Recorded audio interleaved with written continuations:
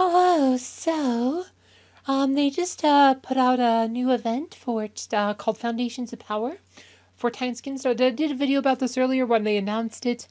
We got your login everyday event. Saying, like I said, pretty standard. You get skin stones. Spend energy. This goes up to 15,000. We've seen other events that are 3 days, 15,000. Still a lot, but again, like even if you don't get all the way, you do get some extra skin stones for your Titans. The lower ones don't take a whole lot of energy. But that's quite a few Titan skins. So that's enough to buy a champion skin, a Titan champion skin. 10k. Equivalent to like 400 gold trophies worth of Titan skin stones, in case you're wondering.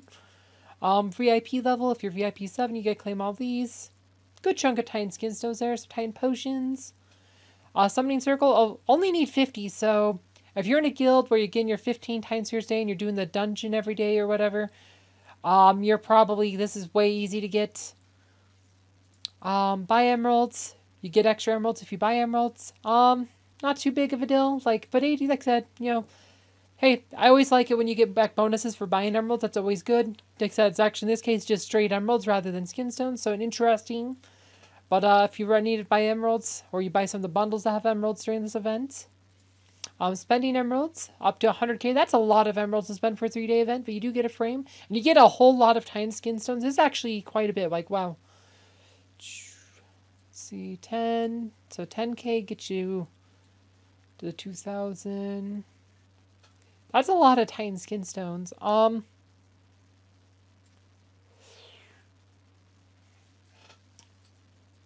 Quite a bit, actually, but it's still 100,000. 100,000 emeralds is a lot. Outland chest, 150 is a lot for a 3-day event. The holy heck. But you do get a lot of Titan skin stones in. It's like you'll get just if you open that many Outworld chests, you'll get a lot of skin stones for your heroes too. So I mean, that's not necessarily the worst thing, but this is quite a bit. I don't know. You have to, like I said, it costs you quite. Like I said, I mean, if you're trying to get to the 100k emeralds spent, opening that many outlet chests isn't too bad, but that is quite a few. Spending energy. Like I said, if you're spending energy, if you have one, like I said, with the, I might actually spend it just because we got the champion season coming up, and there's actually a theme where you pretty much get a free rarity fair at the end. If you buy the gold ticket, you get a rarity fair at the end, so you probably want to get a hero set up, for like I said, I've been working on Nebula, so I'd probably want to set her up to, at least get her to, like I said, you want to do, the higher you can do is better, so rather than doing, we would be a waste just to do 2 items, if I get her to red 1 and then have all these open, then I could do that, or better yet, probably get her to red 2 and then not put any items in these slots, then use the bonus there. So I might actually spend the energy here on this one just to try to get Nebula before the end of the month. I'll do another video about the champion season, but that's up now too. That also started today. But we also got these bundles. So these are skin stones. So it's 15,000. You get 500 of your guild mates plus 6,000 emeralds. And again, these emeralds should count for the quest to get the bonus emeralds. 40,000. That's quite a few. Not quite double, but you get more than double the emeralds, so this is probably fine. Scaling. 3 times. Well, it's kettles. Like I said, this is actually a pretty good bundle. This at the top end this time. Pretty good value at the top end this time. I guess you do get 1,500 more to your guildmates though. But you're just so much more. So this is actually, so it actually does scale. You actually hire more expensive. It actually gives you better value on some of the previous ones, but that's still a lot. 300,000 Titan skin stones is a lot though. That should be more than enough to max out a skin. If you're trying to really quickly max out some Titan skins, this is probably not too bad.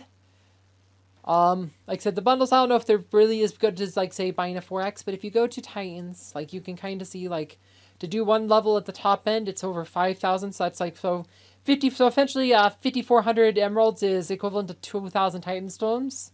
20,000 Titan stones is about 5,400 emeralds, give or take. You're just kind of estimating here. So that's a lot. So if you think about the value, the Titan skin stones just take forever. So I mean, even if you don't spend a lot, you're gonna get more Titan skin stones. Even if you just do the easy quest, if you just do these ones. Like I said, 50 is nothing. Like this is super easy. Like you can just do 50 and then boom, you got those quests done. Like most people I think should get that far. Like if you log in every day, you get some skill stones. If you've made any purchase, you have like VIP 7's pretty low barrier. If you've been playing for a few months and you're one of the people who buy just by buying Valkyries every week for a few months will probably get you to VIP 7 fairly quickly. So like I said, so that one's done. So there's, like I said, several thousand Titan skin stones just for opening those. So that's a pretty quick bonus. Nothing really for collecting souls, hero souls, or anything like that. So, but Outland chest, like I said, for that, I just, like I said, you can do the 90s. I didn't save the free ones because I can't. I mean, I'll have it. I even tried to save them, and then I opened them later in the day anyway. Like, it's just so habitual for me.